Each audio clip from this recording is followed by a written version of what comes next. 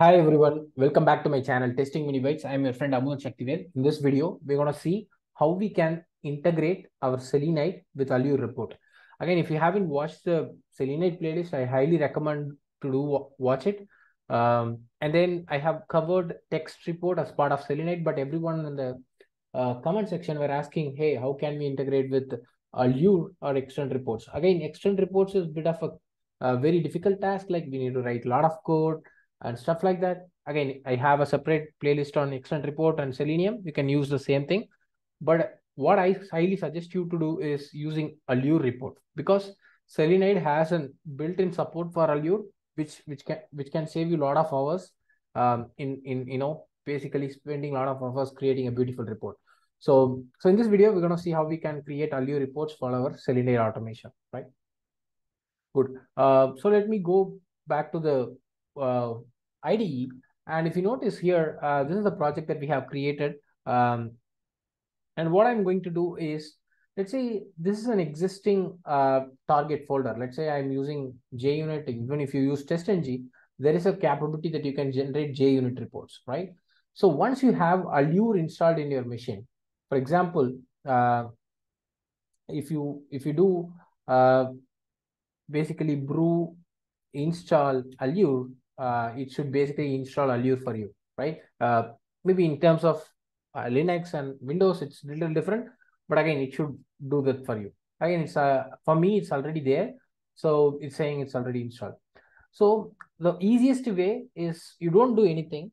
You can just directly utilize the Surefire reports that your JUnit created uh, to create Allure reports. Let's see how to do that. So what I'm going to do is Allure and serve, and I just need to provide the path where this whole thing is located.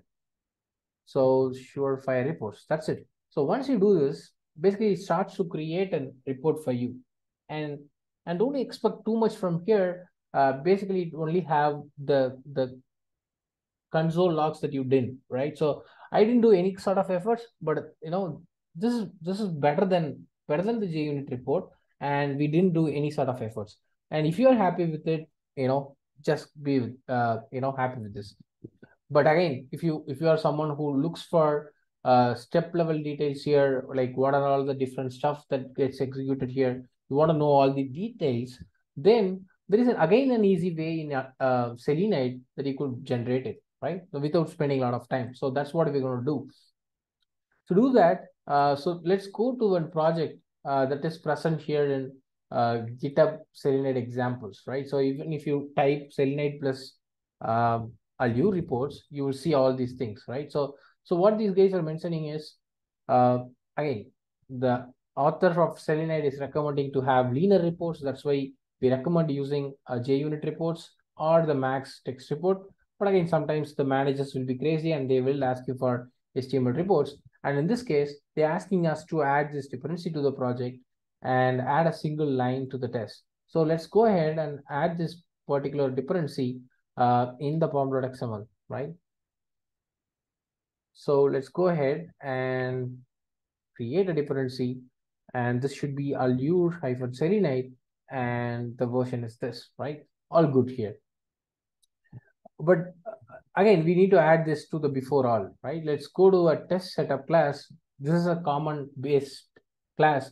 For example, this is a test class.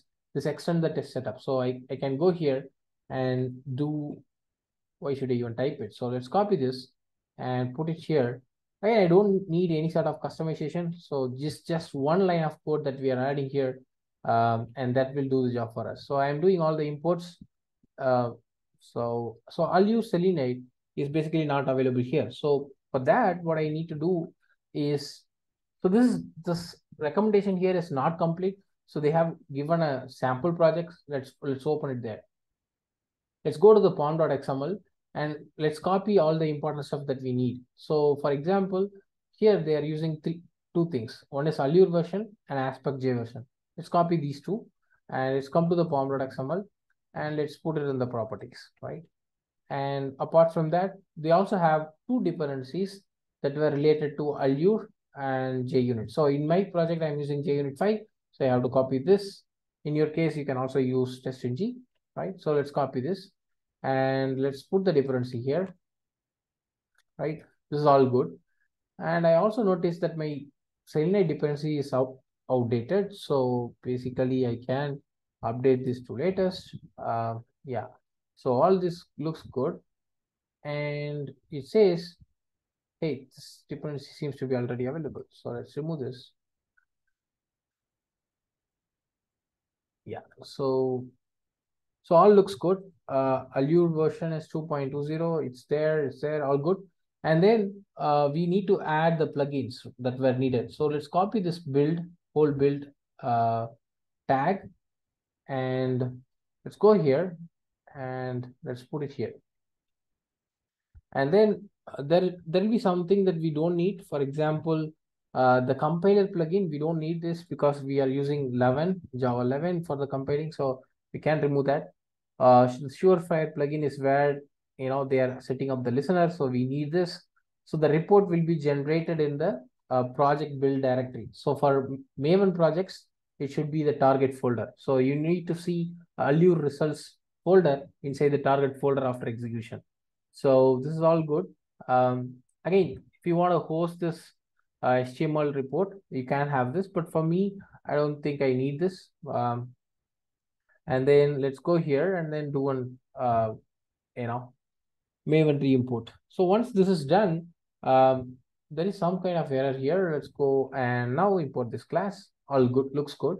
And then this time I can go here, can post the existing ones. I can create a new terminal and then just run Maven clean test. It will automatically pick and run the test that I have. This is that particular test that it will run. And once that is run, we need to see a new folder here that for Allure report, Allure results, right? Hey guys, I'm not a big fan of using HTML reports. Like I used to generate a lot of beautiful reports in the past, but then my thought process have changed over the period of time, and simply now I use JUnit reports, right? Uh, I think it's taking a little bit of extra time, like unable to find an extra match, whatever. It should basically launch it. Even if it fails, that doesn't matter. We still need a report. Let's wait for a couple of seconds.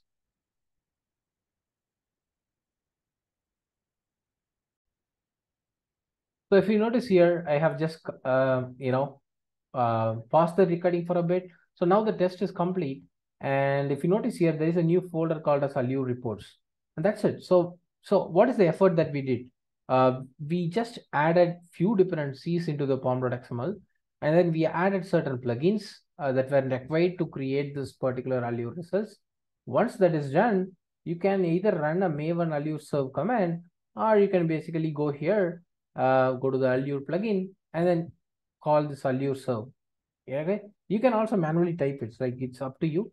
So yeah, you can also do that. But in my case, I always prefer running it from here, so it's much easier for me, right? So basically, it exactly runs the same command. Okay, you can do either of that. So if you notice here, it just calls this serve command. Once that is done, you basically get this results, and this is more than enough, right? So yeah, that's it. So you have all these steps already there, right? So Selenide is very smart. It knows what it is doing. So we are finding the username, we are setting the value, we are waiting for the password to be visible, and then we are setting the value. All these steps are recorded. And if there is a failure, then it will also record the screenshot. You have beautiful graphs that you want to show to your managers, all the other stuff that you want to do, right? You can explore more about it. Uh, I think you find this video useful. If you do so, please share and subscribe this channel to, and yeah, see you guys in another great video. Until then, tada, bye bye.